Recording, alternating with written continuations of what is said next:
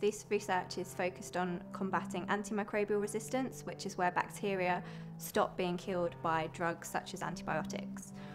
What our research is focused on is taking some inspiration from nature, so looking at a honey product. Honey is a product that has natural antimicrobial properties. That's because of the release of a chemical called reactive oxygen. The difficulty with this product at the moment is it's very hard to control the release of this chemical. What we're doing is coming up with novel ways of delivering that chemical in a controlled manner, such that it can be delivered to different parts of the body and combat infections. Antimicrobial resistance is predicted to kill more people than cancer in a few years' time. It's costing our healthcare services upwards of £100 trillion by 2050, and it's predicted to kill 10 million people by 2050 as well globally.